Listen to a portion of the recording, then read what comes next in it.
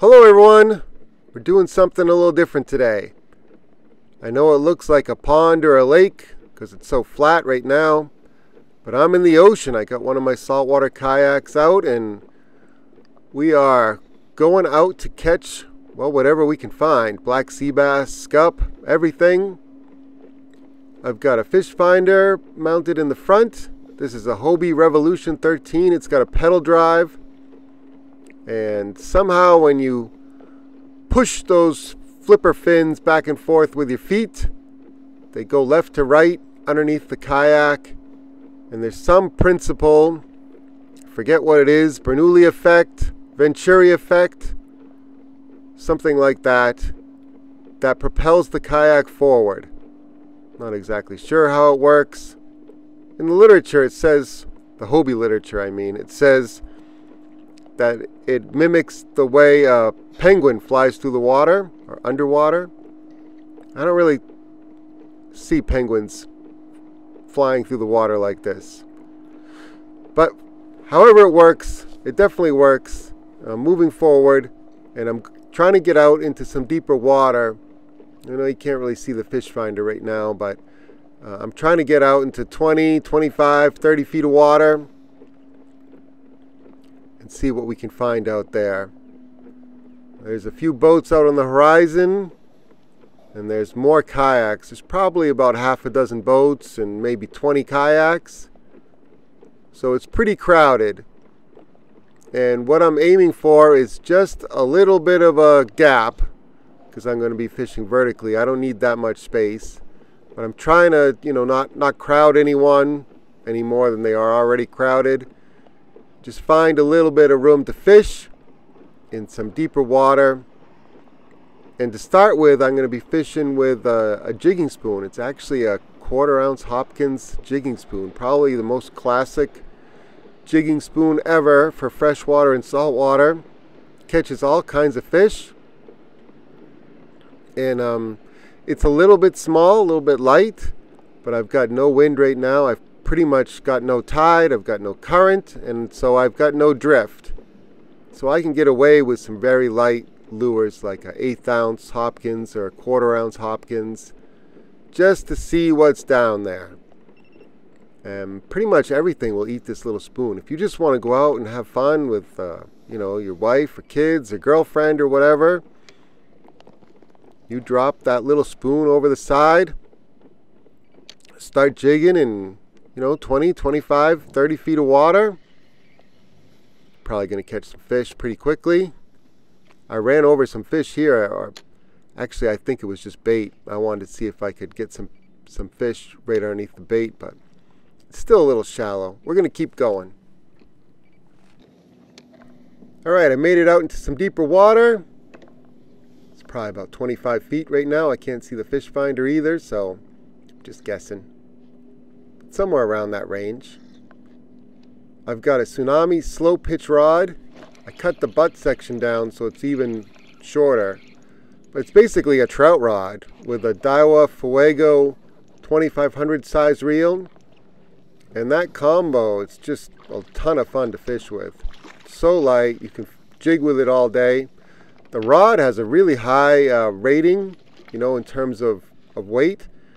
I think it does a lot better with the lighter stuff than the heavier spoons, but I guess you could, in theory, throw some bigger spoons on it. I tend to use it for lighter stuff. And that's the target species, black sea bass. That was only a little guy.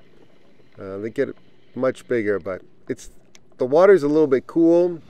We've had persistent northeast winds, east winds, and not too much south and southwest.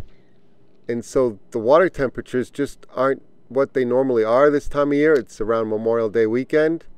That's why there's so many boats out here. So we're just going to see what's around. That's the plan. And then adjust from there. So if I drop down, I catch, scup and black sea bass, but they're all undersized. That tells me I need to fish bigger baits and forgo some of the little bites that I'm getting and fish bigger stuff in hopes of getting some bigger fish. And I'm just trying to get my feel for how the fish are set up, what kinds of fish species are around, what size generally are they, and you know, I can make adjustments from there. Once the tide gets going, I can really adjust things and I'll have a better drift and all that good stuff. All right, taking another drop here. I mean, I pretty much started catching fish right away, but unfortunately they were mostly small. But that's okay. Having a nice time just floating around out here, waiting for the tide. It's right after high tide now. If it was low tide, I could go and get some crabs, turn over some rocks and find some Asian shore crabs. Those make good bait too. But the tide didn't allow for that on this trip. Let's see what we got. Species number 2.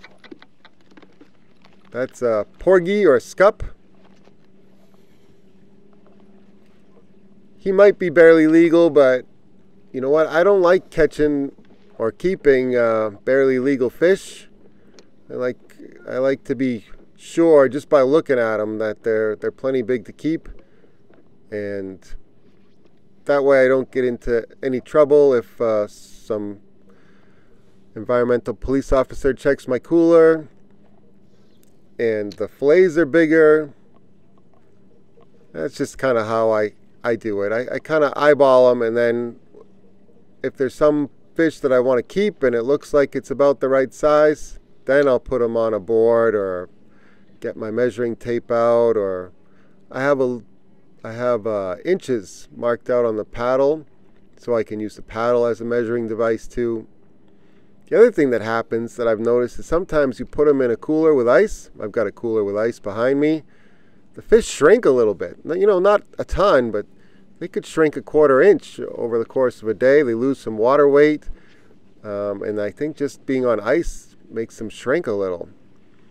So, yeah, I don't like keeping fish that are anywhere close to legal. I want to be dead sure, really sure that the fish that are in my cooler are keeper size.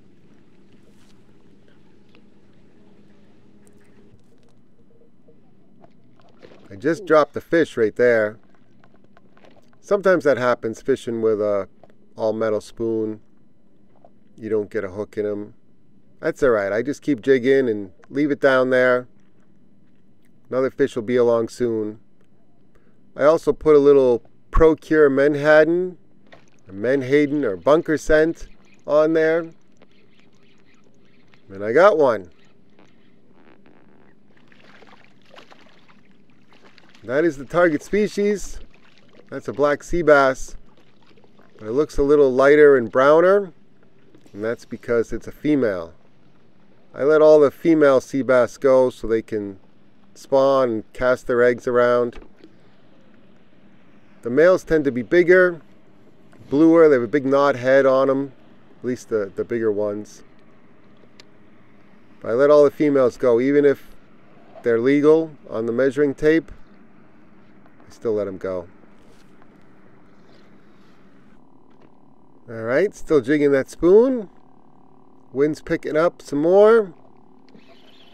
But I still don't have a ton of drift. I don't have a ton of tide, so I'm getting away with that little tiny light spoon. And I'm kind of figuring out what's down there. It's another scup, porgy. If he'll settle down, I'll unhook him and show him to you.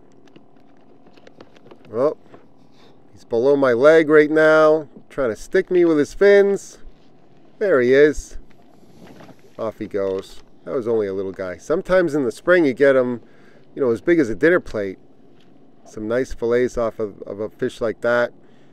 You can make fish tacos. You can do them up a lot of different ways. All of them are pretty good. But I kind of like black sea bass better, so that's really what I'm after out here. Still jigging that little Hopkins spoon. Catches everything.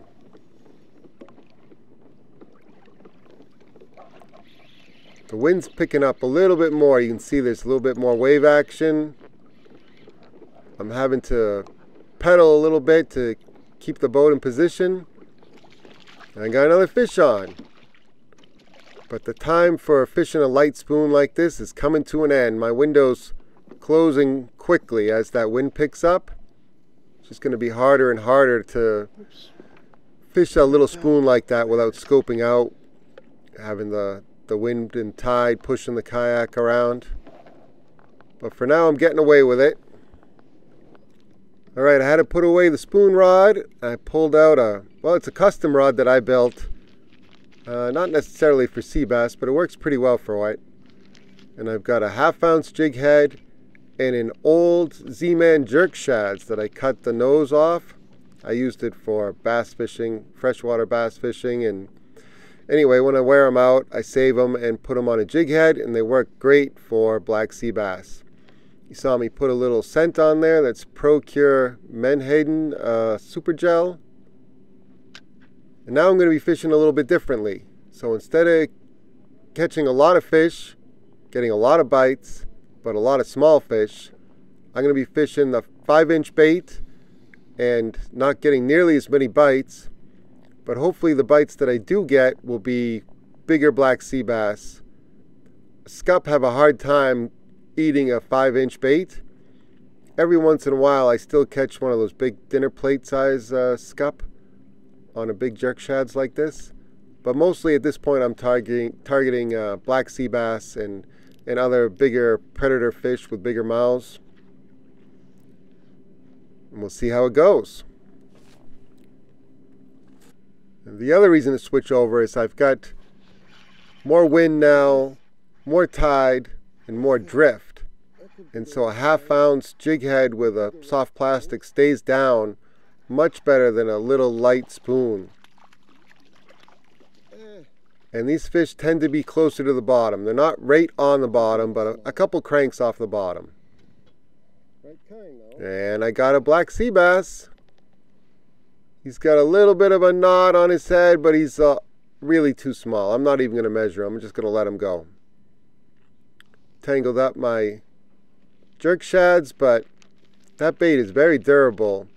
With other soft plastics, I mean, you can use a lot of different things to catch sea bass, but with other soft plastics, they chew them up and rip them up, and then you just waste time replacing them and re-rigging, etc. The Z-Man stuff lasts a long time. And like I said, I've already fished that bait for quite a while in the freshwater for freshwater bass. And so this is its second life, and it's still going strong. I've had them rip the tails off before, and then I'll put on a new bait. Bluefish will also cut them up, but for the most part, they're really durable baits, and they just last and last and last. So I like them for this kind of fishing. The other thing is that the Scup will tear up plastic baits too without getting hooked. They'll just shred them. There's a look at my retrieve. It's pretty similar to fishing a spoon. Kind of bouncing it along down there. You can also hold it still and just let it kind of swing in the current.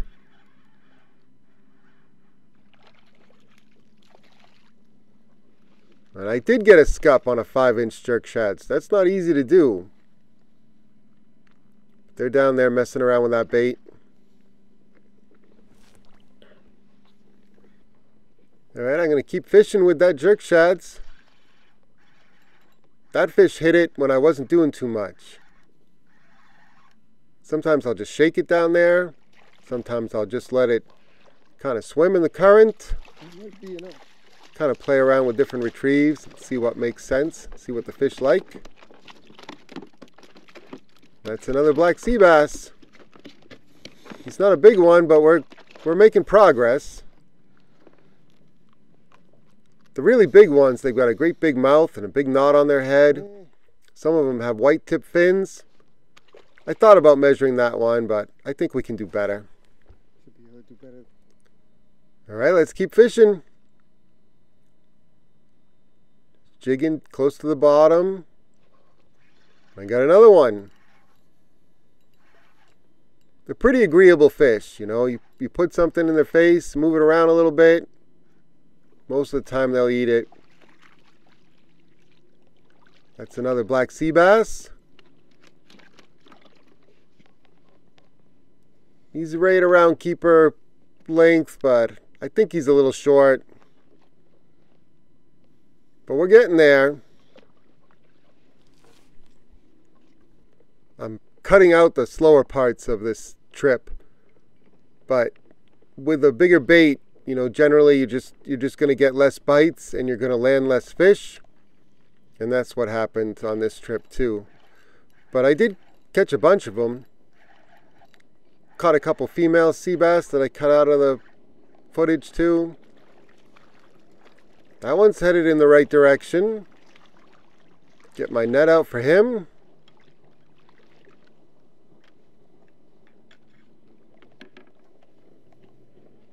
Let's see. Mouth is a little bigger, not much. The really big ones, you can fit your whole hand in their mouth. He's got a little bit better knot head on him, but I let him go. Hopefully we can do better than that. After every couple fish or so, I'd add a little bit more scent to the bait. The Z-Man plastic takes scent pretty well, but eventually it kind of wears off in the ocean, or I guess freshwater too. But every once in a while I put some more scent on there. And I check my knot, and I want to tie a double line knot, and I generally have that knot push back towards the hook, and that helps keep that bait horizontal underneath the boat. If I'm casting and bouncing a bait off the bottom, it doesn't really matter where the knot is. It'll naturally want to go towards the front of the bait. But when I'm fishing vertically like this, I like the knot pushed back, and that keeps the bait horizontal underneath the boat. I feel like it's a more natural presentation, and the fish seem to dig it, so I just check that knot every once in a while and add more scent. And if the fishing slows down, I add more scent and keep playing with that knot, and eventually I get some more fish.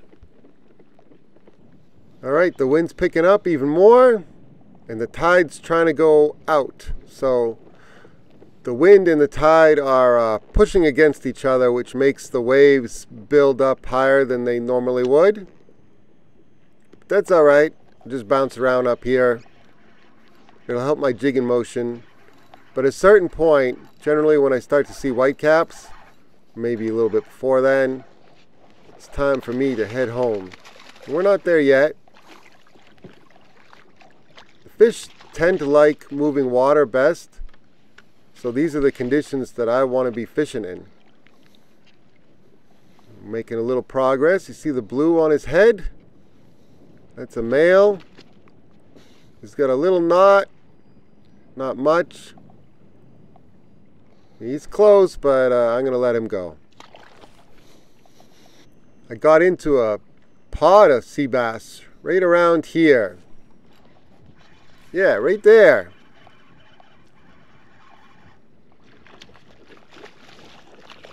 Sometimes I run over them and the fish finder's lit up like a Christmas tree. That wasn't the case this year, or on this trip anyway, and it hasn't been like that in a few years. He's alright, but he's a little short. Let's get back down there. I got water all over the camera lens. Just gonna have to bear with me for that. I'm gonna work on the camera angle for my next salt trip. I need something a little bit higher that doesn't get the salt spray and the fish spray.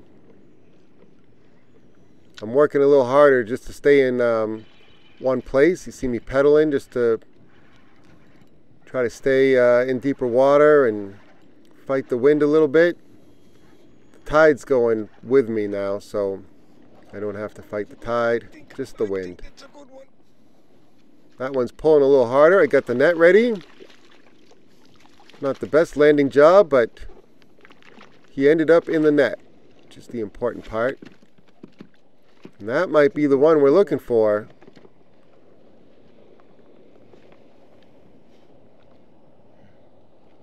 He ate it pretty well. That's how you want him to eat it. Yeah. He's got a little bigger knot on his head. I'll put the fish grippers on him so I don't lose him or accidentally drop him overboard or let him flop out of the boat. And I left my measuring tape somewhere at home. But I remembered my paddle has inches marked out on it. Kind of dark.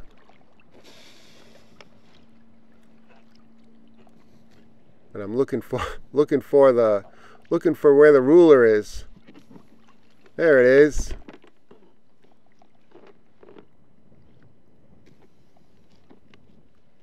Set him up and make sure he's keeper sized.